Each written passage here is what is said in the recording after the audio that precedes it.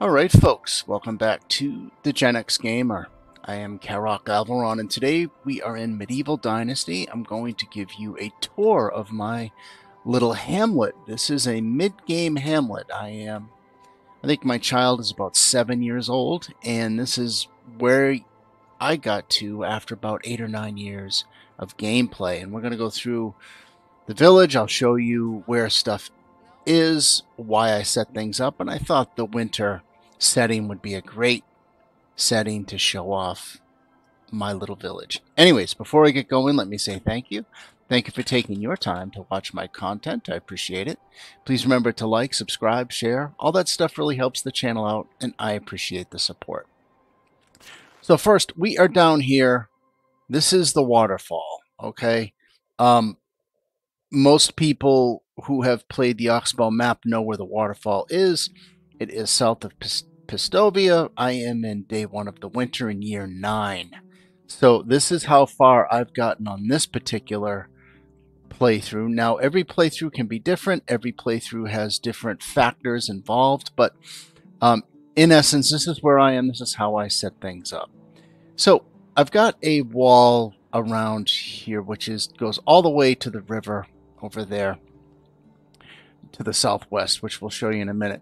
So this is where people are going to come in. Now, right here we have our stable for our horses. I only have 2 horses currently. I'm hoping that they have children soon so I can sell that. That's a revenue item there. Obviously, the people are going to work. It's in the morning. This is the stall. I don't have anybody manning this yet, but what's going to happen is ideally, people come in here this way. There's the stall, and right over here, when I get the technology level, we're going to put a, well, an inn, whatever that is, or I can't remember what it's called, so let's take a look real quickly. Services, no. Production, tavern. That's where the tavern's going to go. It's going to be facing this way so people can come in, put their horses in the stable, have a drink at the tavern, because this is the residential area, okay? Now, I tried to keep as many of the trees as I could while still having a decent housing area. This one house still needs to be insulated, but it goes all the way down here, and you've got, houses just pretty much wedged in. I mean, it's okay. There's plenty of entrances and exits over here on the far north side, which is fine. It works. Now, over here we have fire and we have some gathering meeting places. I've got those sporadically all over the map. In the center of the village is the orchard, okay, which is where obviously all our fruit trees grow. We've got some more houses over here. This is the main house. This is where I live with my wife and child. Another gather area here where people can gather up. Another fireplace here. We've got the woodworker here and a house here. This is the first place that I built. When I first got this location, I built this house. And I lived here until I got everything set up the way I wanted. I could probably fit something else in here. I may at some point. But right now, this is the woodworking station. It's just how it kind of panned out for me.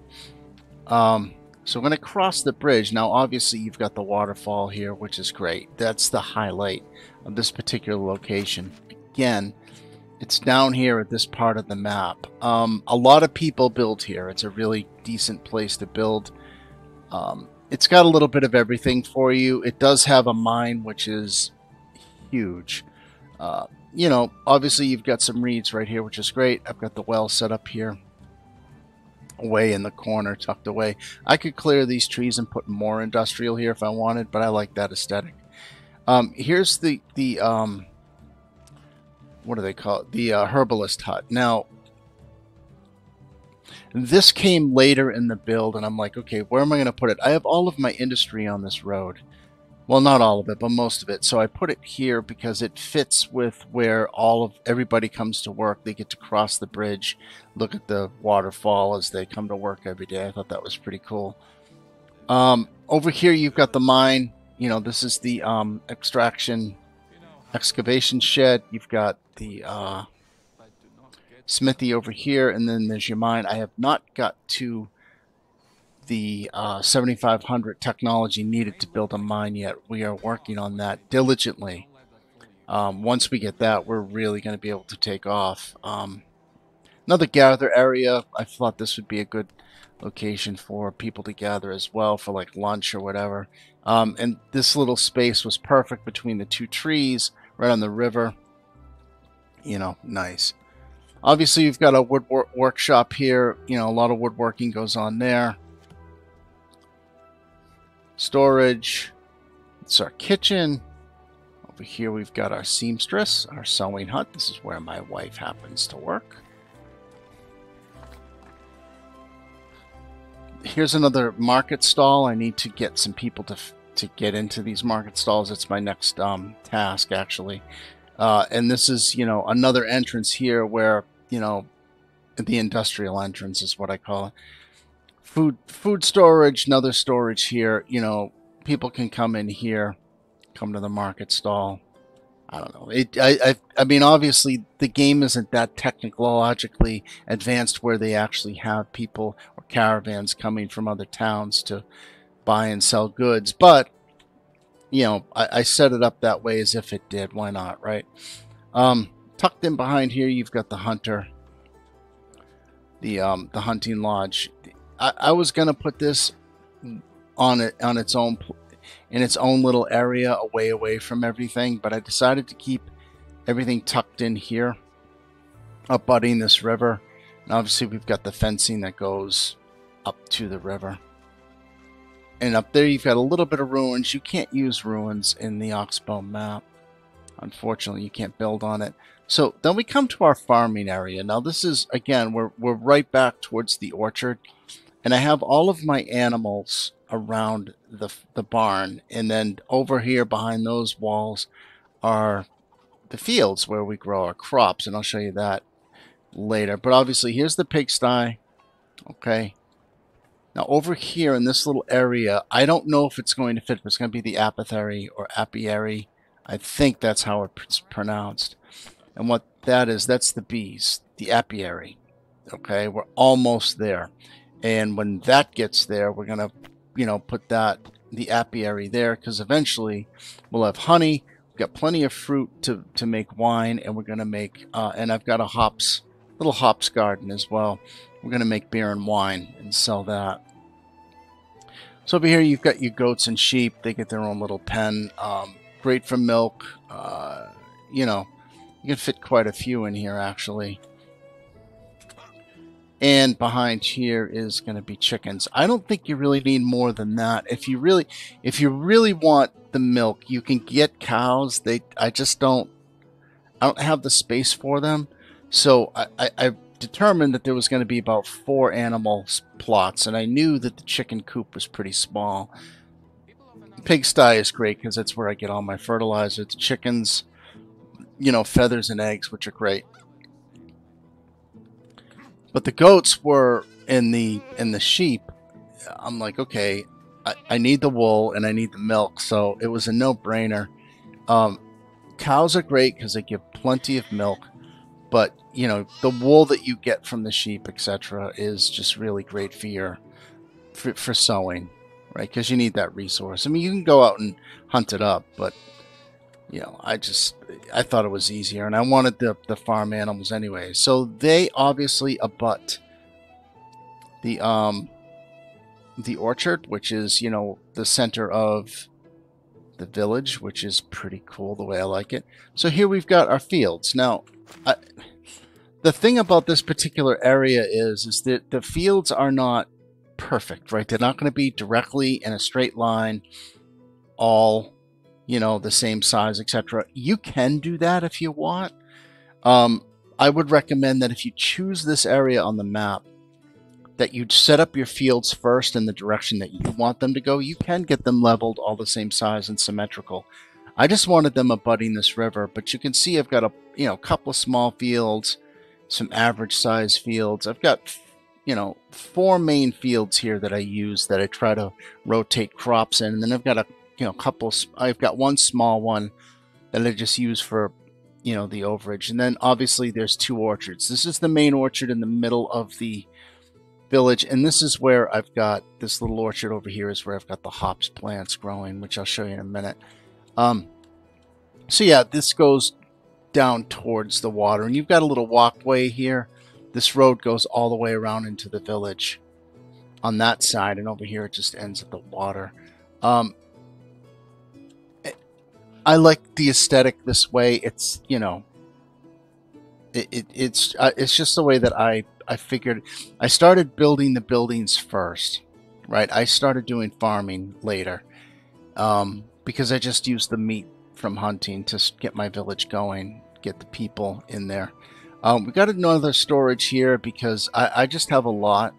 All right, I've got 5,400. I'm almost full on storage too. I have to start selling stuff, which is fine, but I like to get 2 or 3 storages for every good sized village. I'll probably have to build more eventually. And here are the hop plants, right? I've only got 4 of them, but that's enough. They'll accumulate over time.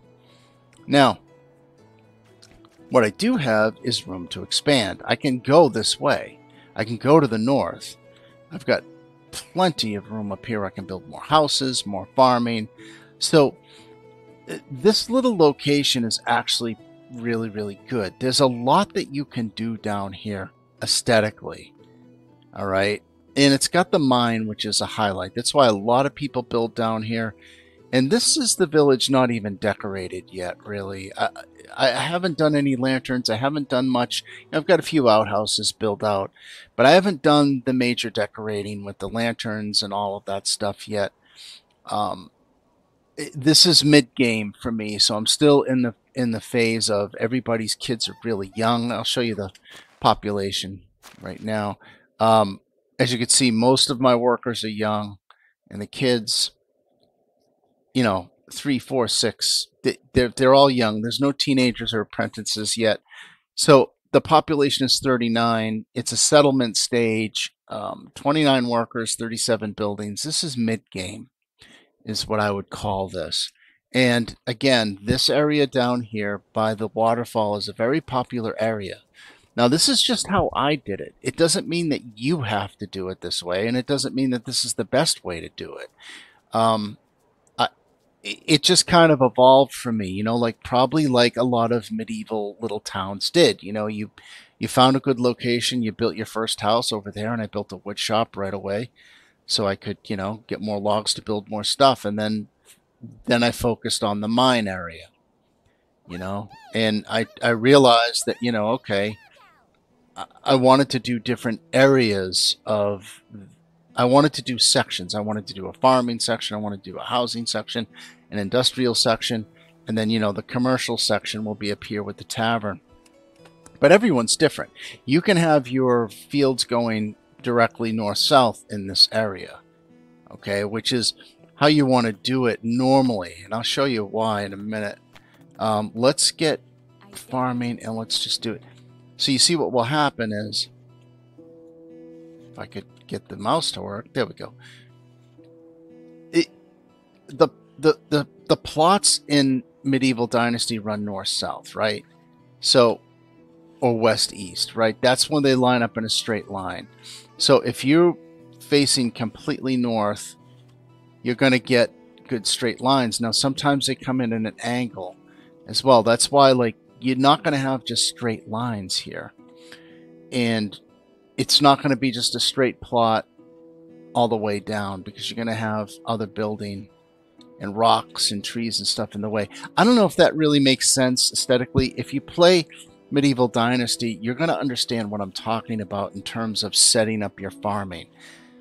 Some of us that are really, I don't know what the right word is for this, but we get really hung up on, I don't know if it's attention deficit disorder or what it is, but if something's off just a little bit, I've learned to let that part go in my gaming journey and just kind of build, what I think fits and what I think looks good.